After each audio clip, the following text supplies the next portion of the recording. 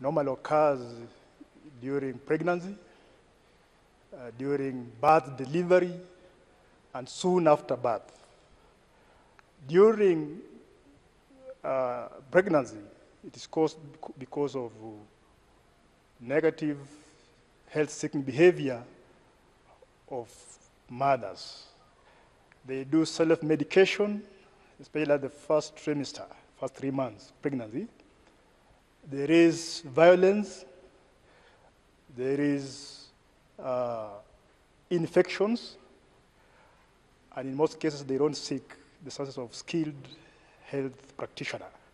During birth delivery, in Trans Nzoia, 60% of our mothers seek the services of skilled health practitioner to assist in delivery.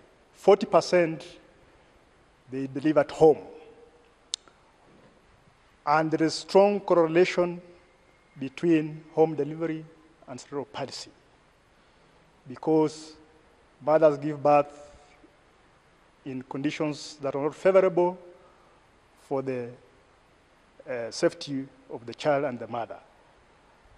Soon after delivery, there are those who don't seek qualitative health services. They prefer herbalists, they do self-medication, and the conditions that affect them soon after delivery, e.g.